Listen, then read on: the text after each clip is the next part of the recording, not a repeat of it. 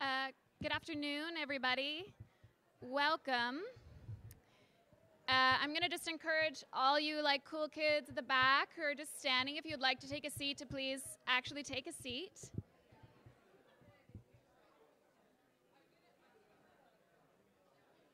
All the Toronto folks are straggling in at the back. That's nice.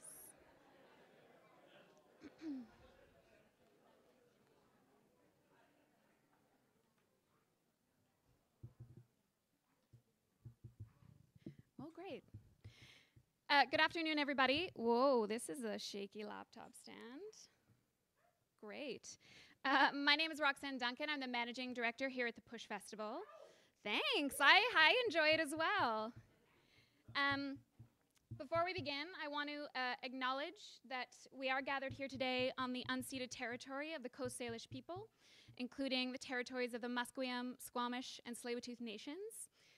We always think this is a really important thing to do at PuSh, but I think we can all agree that in this year in particular, when Canada celebrates a national anniversary, that it's crucial for us to recognize the Indigenous communities who historically have been the custodians and steward of this land.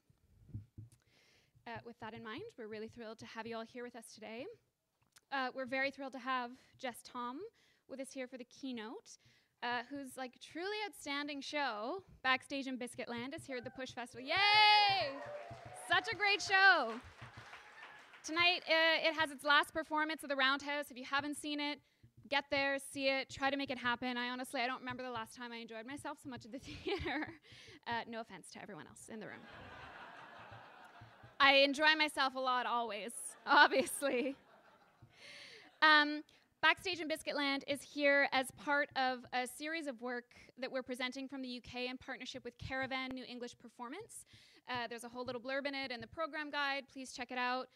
This really great partnership received support from the British Council, who also supported our lunch this afternoon. So great thank you to the British Council, as well as Arts Council England. And I'm going to invite my dear sweet colleague Norman Armour to the stage. I can't see anything. There we go. To say a few words. Great.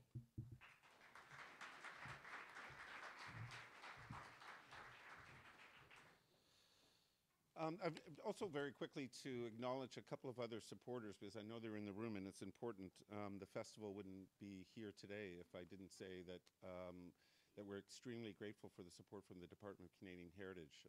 Certainly the people locally. I know head office seems to be the place of influence and wealth and resources, but the local people here, Rita Donovan and her team, are extraordinary. And Rita's here, and Randy Miller as well from Ottawa. So please, a big round of applause.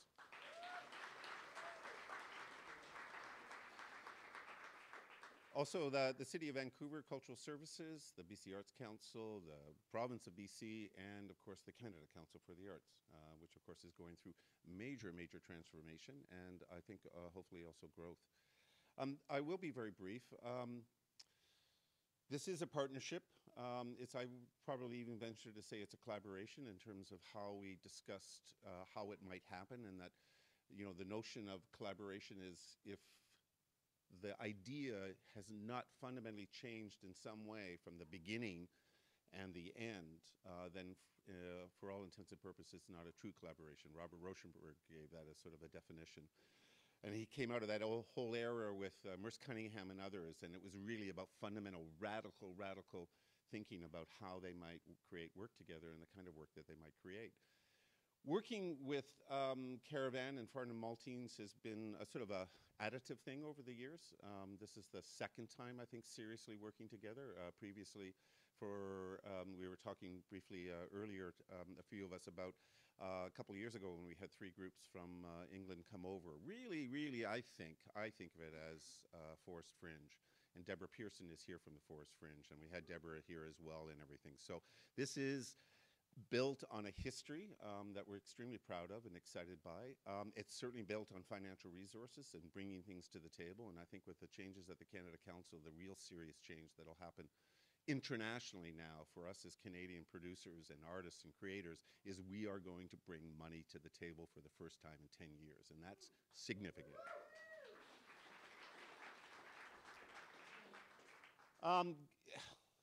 Most of you know Gavin. If you don't, you should. He's one of my dearest friends and colleagues. I stayed at his house, and I don't stay at everybody's house, or everybody doesn't invite me anyway. I went for dinner down the street with him and his wife. He is really one of my closest and most trusted colleagues. We won't sleep in the same room anymore after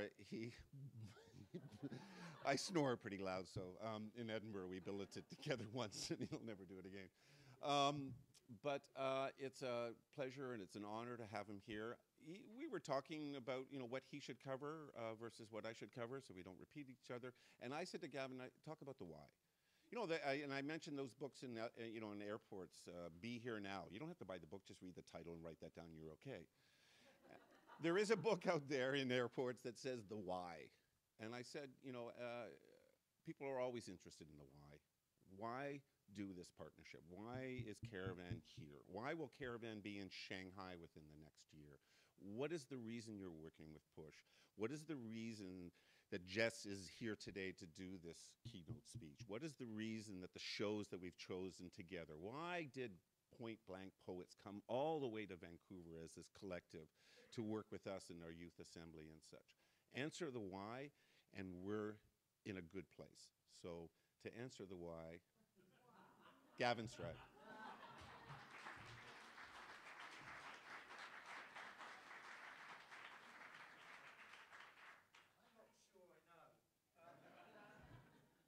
So I know to apologise at the beginning, partly because I have no idea what I'm going to say. He had notes.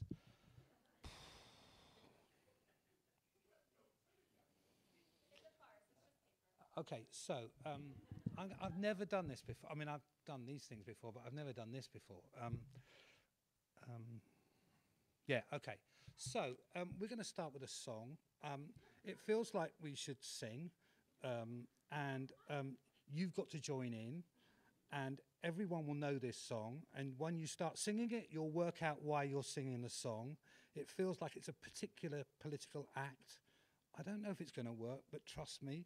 Will you go with me on this? And the last three words of this song are where the fun is. And it's one of those songs which you have to dance to on the last three words, okay? So as soon as I start to sing, because I'm not a very good singer, as soon as you work out what the song is, will you join in with me? It's a bit like Happy Birthday. I've never done, thank you, Jess. Damn, I shouldn't have said that.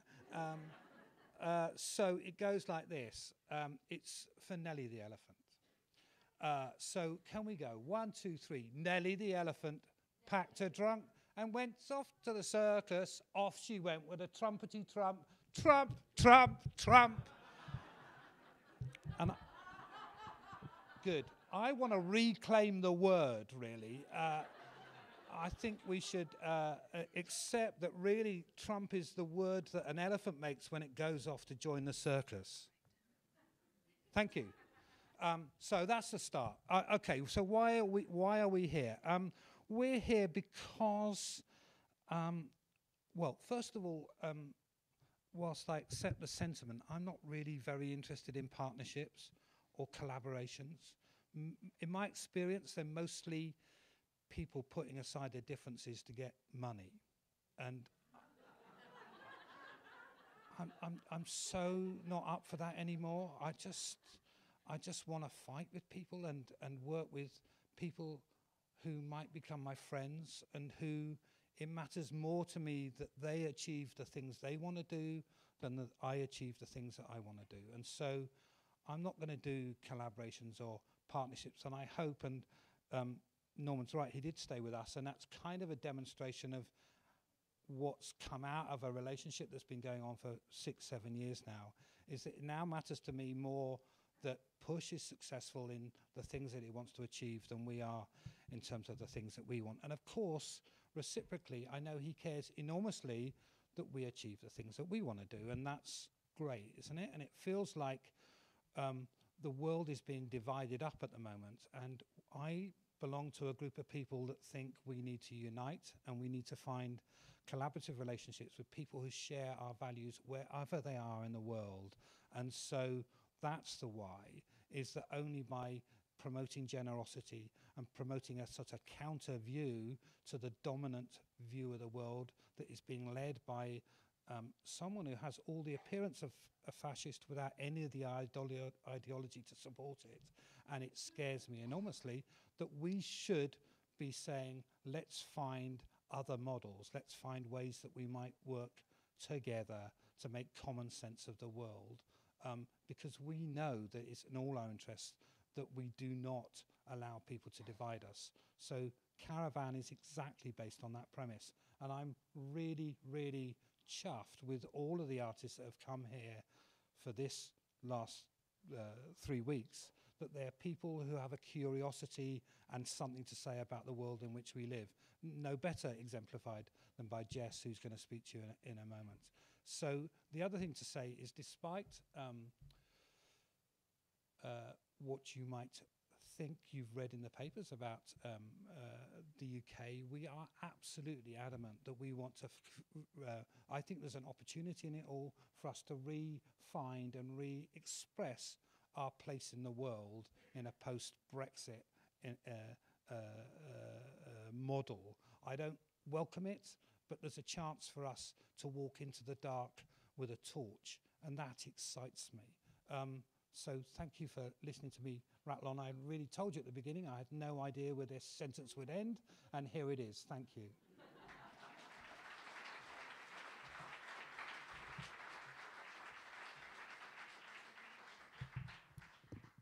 Great. So as I mentioned, this partnership received a great deal of support from the British Council, who's been very generous in their support of PuSh over the last couple of years. I hope hearing that ramble about partnerships and what it may or may not mean hasn't impacted that at all. But I'm very pleased to invite Maria to the stage, who is the country director for the British Council.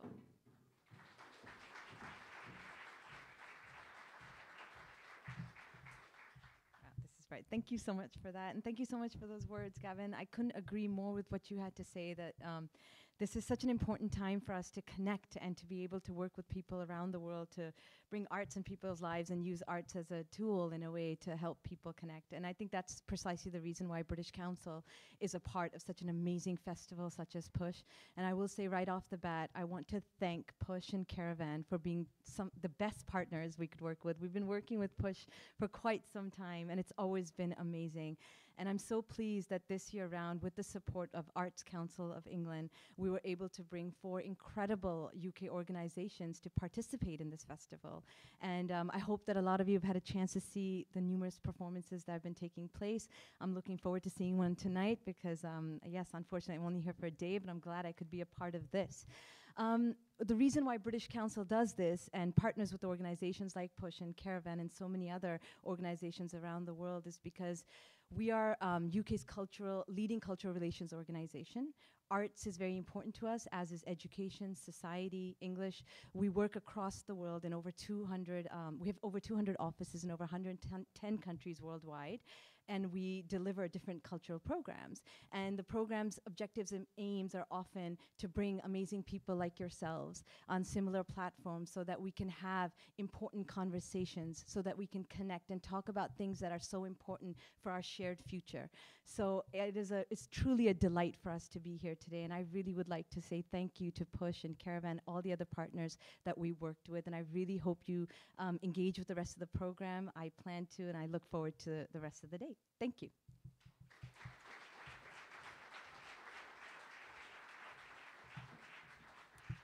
Great, thank you so much, Maria. So now, the 2017 PuSh Festival Keynote Address features the English writer, performer, and artist Jess Thom, Backstage in Biscuit Land. Thom has Tourette syndrome and co-founded Touretteshero as a creative response to her experience of living with the condition. Thom debuted the piece at the Edinburgh Fringe Festival and has performed at such festivals as Glastonbury and Shambala. Thom collaborates with communities to create accessible works that explore wide-ranging experiences, and I just couldn't be more thrilled to welcome her to the stage right now.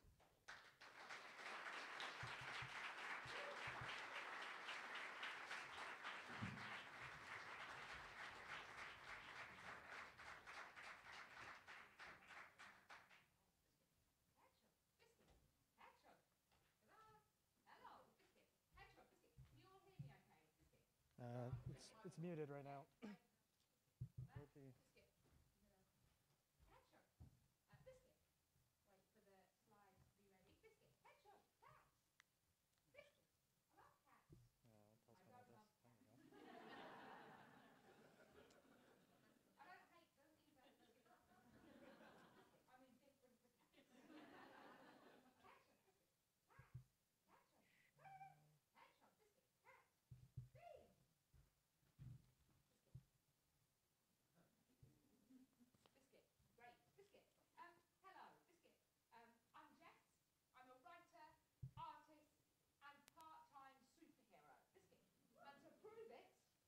Photo of me in my blue and white superhero costume. Biscuit. I also have Tourette syndrome. Biscuit. A neurological condition. Biscuit. That means I make movements and noises. Biscuit. I can't control. Called tics. Biscuit. Having Tourette's. Biscuit. Makes me neurologically incapable. Biscuit. Of staying on message. Fuck it. Biscuit. Biscuit. So a lot of what I'm about to say will be a surprise to everyone. Biscuit. Including me. Biscuit. On the plus side, it does mean I only ever have to write half a talk. Biscuit. Hedgehog. Biscuit. Hedgehog. And awkward silences aren't something I worry about either. Biscuit. Biscuit. Before I begin, Biscuit, I'd like to thank PuSh Festival for inviting me to speak with you this afternoon. Biscuit. There are 3 things you need to know, Biscuit, straight away. Biscuit. Firstly, Biscuit, you're going to hear the words biscuit and hedgehog a lot in the next half an hour. Biscuit, hedgehog. Biscuit, and just so nothing gets lost in translation, Biscuit, when you hear biscuit, I'd like you to think cookie. Biscuit. Hedgehog, biscuit. Biscuit. Secondly, Biscuit, if I say something funny, Biscuit, you're absolutely allowed to laugh. Biscuit, in fact, it will be a bit odd if you don't. Biscuit. Finally, Biscuit, several times a day, Biscuit, my tics intensify and I completely lose control of my body and speech. Biscuit, these episodes, which I call ticking fits, look seizure-like and need similar management. Biscuit, if this happens while I'm speaking, Biscuit, my support worker will help me. Biscuit, and Biscuit, Biscuit, I'm hoping that Roxanne will take over. Biscuit. Or Norman will take over. Biscuit, Gavin and Norman will do a dance about sheep. Biscuit. I hope you prepared that. Biscuit. Biscuit, hedgehog. I'm going to give a brief description of myself for anyone who might find that useful. Biscuit.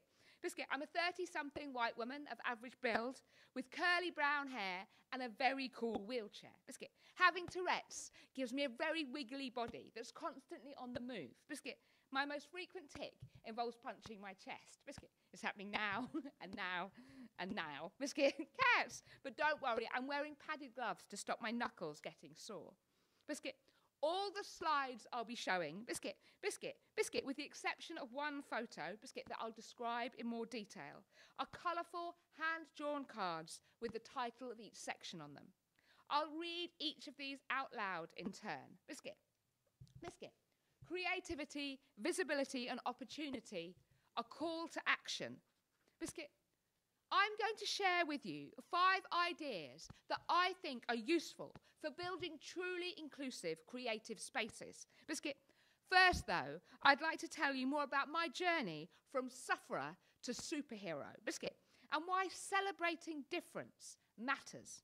Biscuit, in 2010, I co-founded Touretteshero after a conversation that radically changed the way I viewed my condition. Biscuit, Biscuit, my friend Matthew, Biscuit, described Tourette's as a crazy language-generating machine, Biscuit, and told me not doing something creative with it, Biscuit, would be wasteful.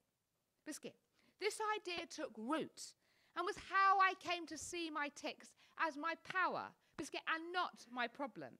Biscuit, my life was changed by a single sentence, Biscuit, and it taught me that every conversation has the power to create change. Biscuit.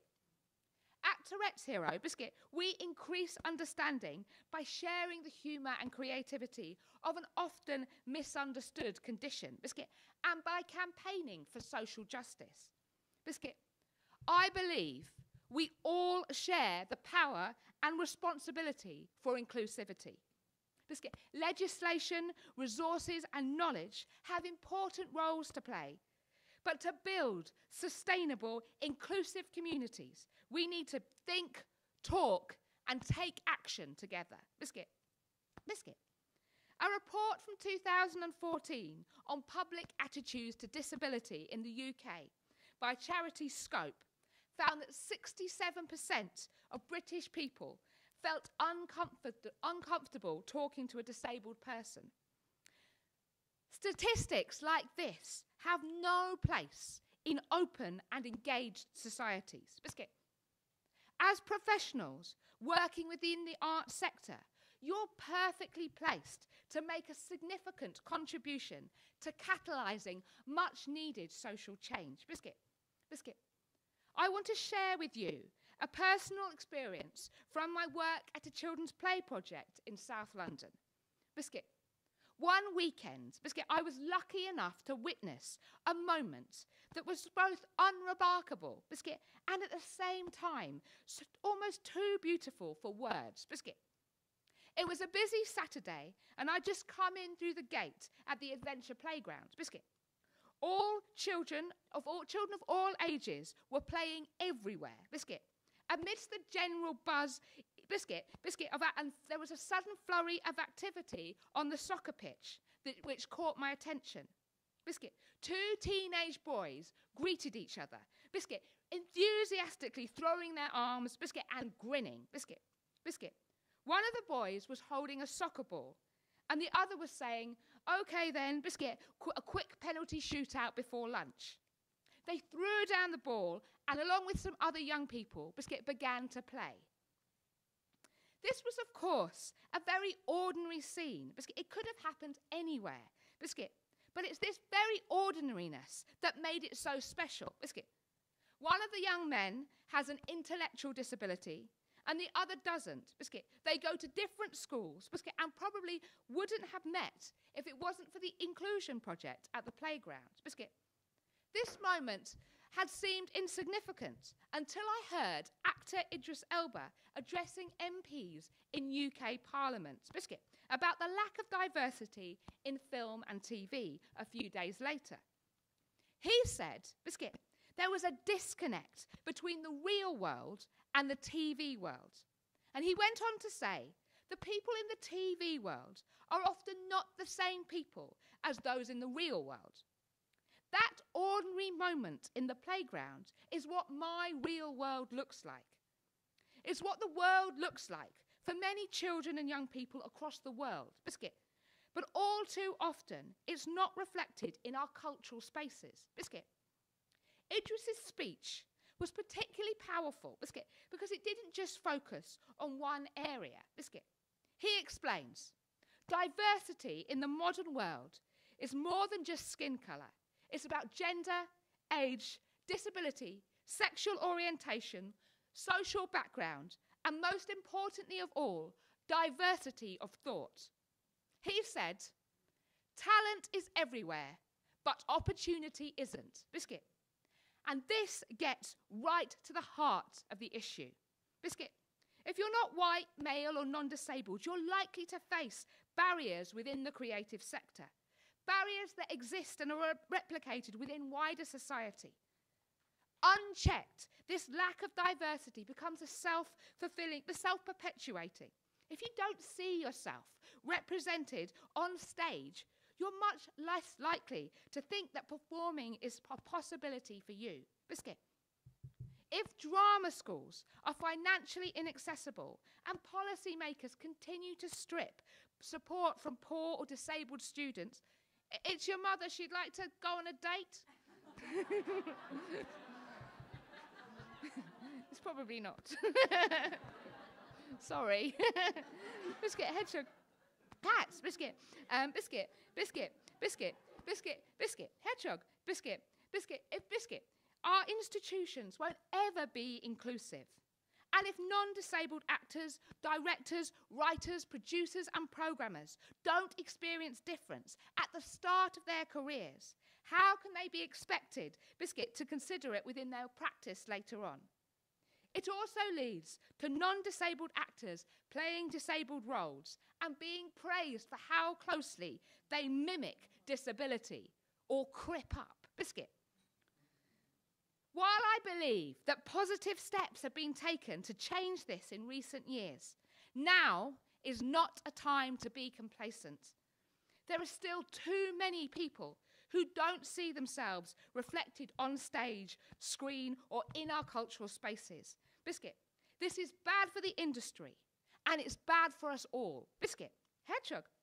A wealth of talent and creativity is going to waste, and seeing the same stories told by the same people over and over again gets boring. Biscuit. This represents a financial as well as a social and moral risk for the sector. Biscuit. Biscuit. It's time for us to recognise the opportunities we're missing when we fail to embrace diversity. Biscuit. Considering the potential of broader stories and finding ways to connect talent, Biscuit, with opportunity will lead to a dynamic, Biscuit, creative sector. I want the children and young people I work with and those in your communities to know that all possibilities are open to them. I want them to see people who look, sound, or move like they do, being successful, Biscuit, in all sorts of roles. Biscuit. The two boys on the soccer pitch could easily never have met, and their experiences remained invisible to each other.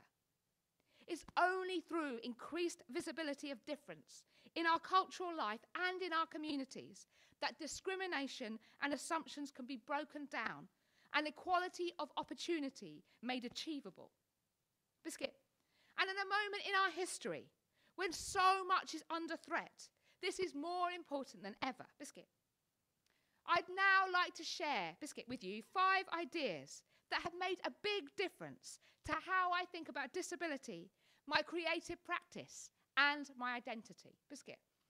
First up, I'm not disabled by my body. Biscuit. I'd like to start by talking about the models we use to conceptualise disability.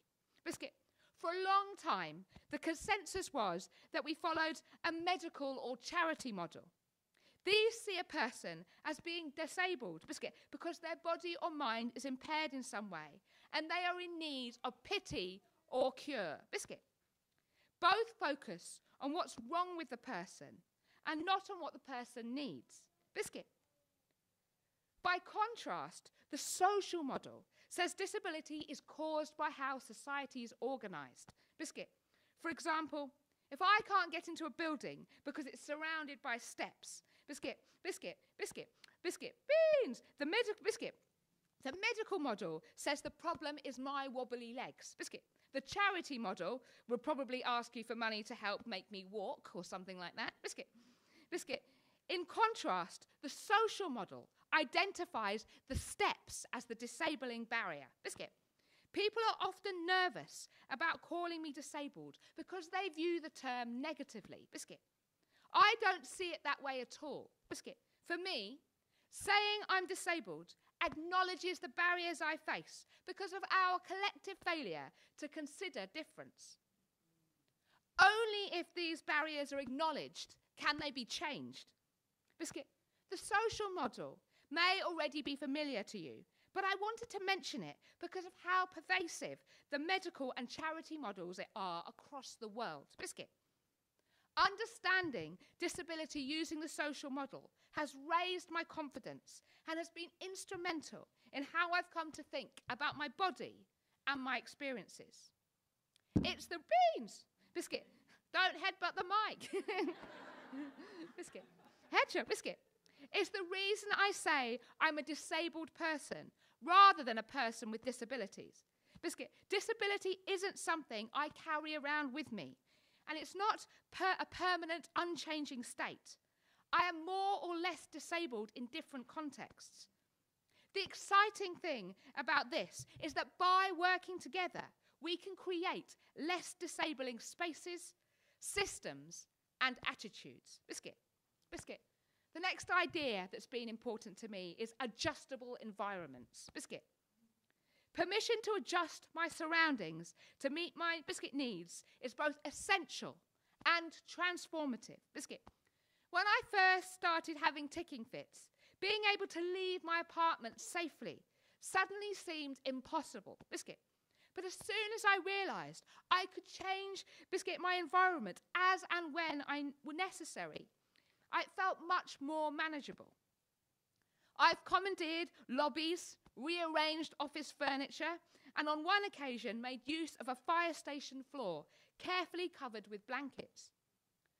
My increased confidence in adjusting my surroundings has made the difference between me being independent and included rather than isolated and restricted. Biscuit, 3 years ago, Touretteshero collaborated with Tate Galleries on We Forgot the Lot. Biscuit, here's a photo from the event, Biscuit, which shows a boy in a green jacket reaching out for a walkie-talkie from a wooden structure in a gallery full of paintings and other people. Biscuit. Children from up and down the country, Biscuit, up and down the UK, Biscuit, with and without Tourette's, were invited to take over Tate Britain. 300 participants worked with 11 artists to reinvent the newly renovated building. We set them a simple task: go into the galleries, get involved with the artists, and help Tate transform to make sure nothing gets forgotten. Biscuit. Permission to change space to meet individual need was the concept underpinning the whole event, and it worked. I'd like to share with you a quote from a parent who brought her family that day. Biscuit, it's nice that when my son dives into a whole load of stuff in a corner and wiggles about in it, I don't need to worry. In fact, all that happened was that other kids came and lay down in the fluffy stuff and had a wiggle with him. The social model has raised my confidence and has been instrumental in how I've come to think about my body. In just 5 years, Unlimited has radically changed conversations about disability arts in the UK. Biscuit, where previously work by disabled artists may have been viewed as therapeutic, community-based or niche, Biscuit, there's now an increased enthusiasm around disability culture, which is enriching the whole sector. Last week, Liz Carr, who I'd first seen at Liberty a decade ago, presented her Unlimited commission show, Assisted Suicide the Musical, on the main stage of the Royal Festival Hall in London. Biscuit, for me, being part of a scene of disabled and non-disabled people making new work together has been incredibly important. Biscuit, travelling internationally, I've seen how hard it is for disabled artists in other countries to connect with each other and with presenters. This might be because of geographical, economic or attitudinal barriers. Surely, as an industry of creative thinkers, these are challenges we are well placed to address. Biscuit. For a dynamic, strong and representative sector, it's essential to invest in inclusivity for audiences, for artists and for industry leaders. Disability isn't a niche issue. Statistics from the World Bank estimate that 1/5 of the global population is disabled. So there's a strong business case as well as a social imperative for investing in access. Recent research in the UK by Attitude is Everything perfectly demonstrates this. They worked with 100 live music venues to improve their accessibility, and in just 1 year, this led to an increase, to a 26% increase in attendance by disabled people at live music events. This is the estimated additional income associated with this is believed to be worth £7 million. Access is an asset. Making disability culture centre to establish creative spaces will make them richer, creatively, socially and financially. Visibility matters because art, culture and humour are great at shifting thinking and creating a deeper understanding of difference, but only if this is led by people with lived experience. Hedgehog. change isn't always a battle. Biscuit. I used to think that attitude change was a long, drawn-out process. Biscuit. Tourettehero's taught me, Biscuit, that it can happen very quickly. Biscuit. I first realised this on a train journey with my sister. Biscuit. We were on our way to a friend's hen party. The train was busy. Biscuit. And I was curious about how other passengers were reacting to my tics. A brief search on Twitter revealed that at least one woman had noticed me. Biscuit. On a train with genuine Tourette person in the same carriage. Biscuit. Here's the edited highlights. Biscuit, I'm a baby. Donkey, what an affliction. Biscuit. I responded by saying that it was also a gift and pointed her in the direction of our website and a video by 2 performance artists which brought my tics to life. My next tweet was of a very different tone. Biscuit. This is amazing, not affliction, creativity. She then asked if she could use the video in an installation about identity she was presenting that day. I loved seeing this evolution in a few short tweets. It left me feeling incredibly optimistic. Biscuit. Creating change doesn't have to be a battle. It can be joyful, Biscuit, persuasive, discursive, and silly. If we can get people to engage, we can get them to change. Biscuit. So my challenge to you, Biscuit, I'd like to leave you with 3 challenges for this event and beyond. First, nurture unpredictable outcomes. When we started Touretteshero, we had no idea how people would respond. Acknowledging the human threats that are risky. Since then, it's evolved in ways I never had imagined. And the most exciting opportunity being totally can. Challenge yourself. Biscuit. Open new approaches. Biscuit. Unexpected and lead to incredible new connections. The urge to only speak to the same people. Seek out a new idea. To in an effort in the open new distance. It's crucial to reflect on new collaborate and engage can imagine expand take off celebrate and share but you could better. This zero is that. The most important is if something isn't because I